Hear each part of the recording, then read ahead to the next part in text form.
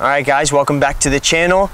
You guys wanted to see the beanie again, so it's about 50 degrees out here, the beanie's back out. Stay tuned to see my entire arsenal and what I bring to tournaments every weekend.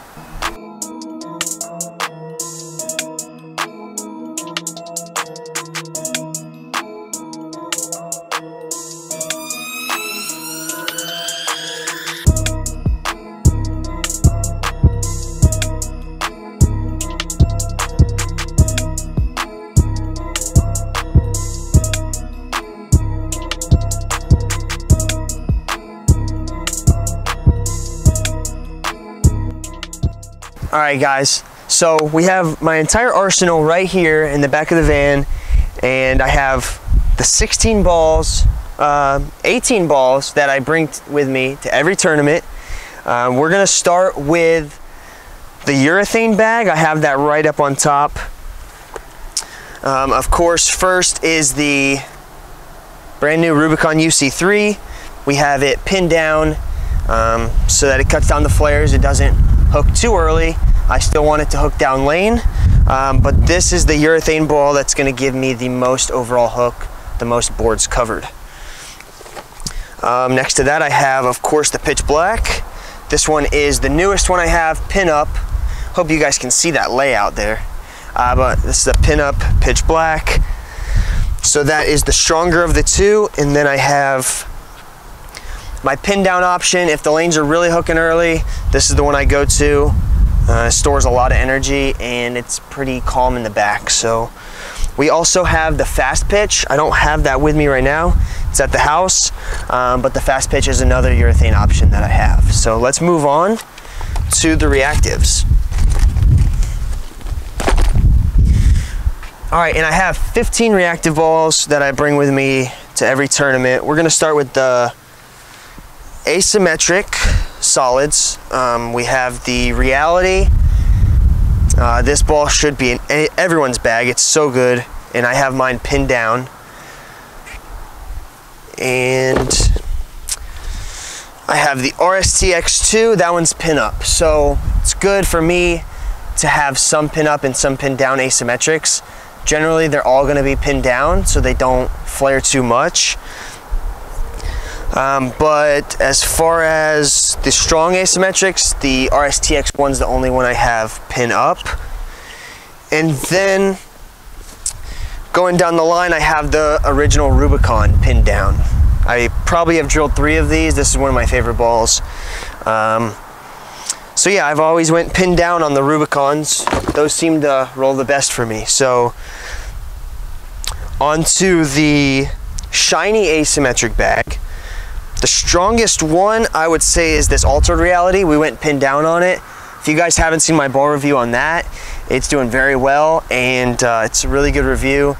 So go check that out. This is the newest one, probably my latest review. That's pinned down. And like I just said, we do want to have some pin up asymmetrics. My RSTX2 is pin up. So this ball, if there's more oil, or I need it to cover more boards than, say, the UFO Alert, this is the one I'm going to, because it's pin up. It's going to hook a little bit more in the oil. And then another pin down shiny asymmetric, my UFO Alert. This ball is really good, gives me a nice smooth reaction, and yeah, this is a ball I go to when I still want the core to pick up a little bit, but I don't want it to hook too much. And I don't think a symmetric ball is gonna get around the corner enough. So on to bag number 4. This is gonna start to get into the symmetric balls, but we're gonna be on the high end of symmetric. So of course, phase 2, you gotta have a phase 2 in your bag. I have 2 of them. I've drilled a bunch of these, but I always bring these. Right after the phase 2, I have the new Idol Helios. We went pinned down just so it wouldn't flare too much and hook too much. I wanted it to still retain energy, but I use this ball when the phase 2 is not getting the corners out or it's picking up too early. This covers a little bit cleaner and it's a little sharper for me. So these, right in this range, is gonna be the benchmark type ball, right in the middle of your arsenal.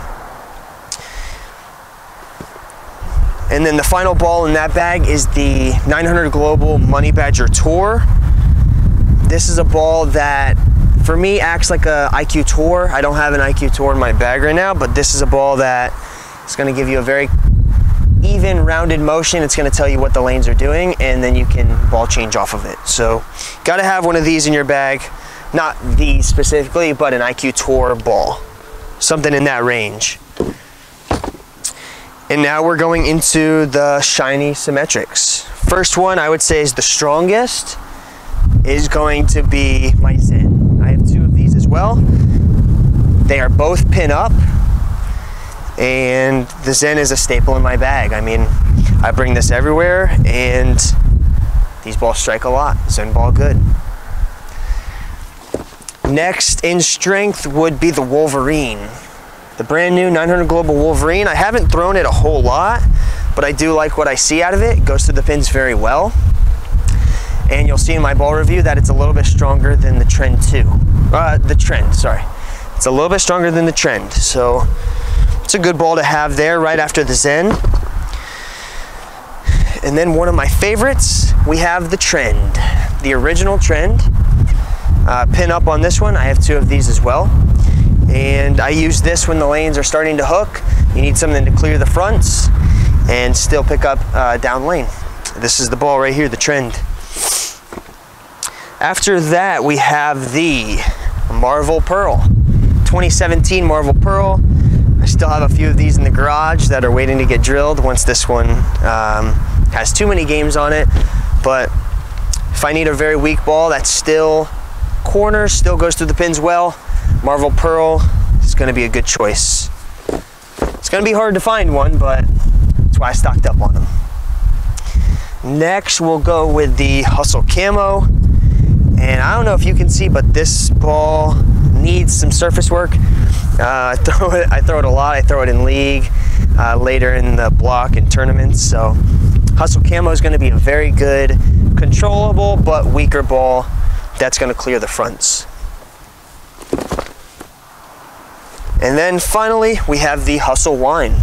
And this, the cover on this is the cleanest out of all my bowling balls. So if the fronts are hooking or you need to move left and really turn the corner, this is gonna be the ball. Super clean, super angular, but still in that lower differential line. So it's not gonna hook a ton like say an Axiom Pearl or even the Trend. It's just gonna be cleaner and more angular down lane. So there you have it. There's all 18 bowling balls that I bring with me to tournaments. And don't forget, visit bowlifi.com for any of your jersey needs. Super affordable, fully customizable, names, logos, designs, and you can use my code at checkout for $5 off your first order. Hope you guys have a good Christmas. Peace out.